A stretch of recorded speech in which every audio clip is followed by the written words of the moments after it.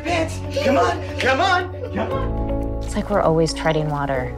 We keep trying to hold everything together like this, we're gonna go crazy. We knew what we were getting into when we adopted Beth. Hi there, Angel. Rachel! Rough morning, huh? Oh, just the world falling apart. In that case, I'll see you later today, okay? What do you want? You should get what my mom has.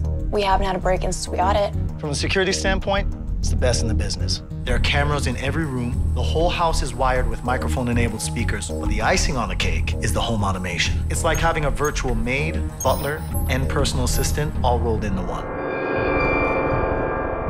Nice to feel like things are more manageable again.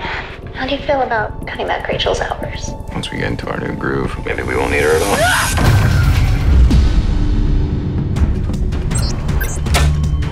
Sweetie, wake up. Rachel! What are you doing? I'm taking her with me. Scott! Let go of her. Let go of her. Come on, Pep. Come on, Let's go. come on. No. Call the police. Get out of my way! Dan, I guess someone was able to break in. why us? Because you don't deserve that! Never gave up, looking and looking for 4 years. I never wanted to give her up. Beth is your daughter.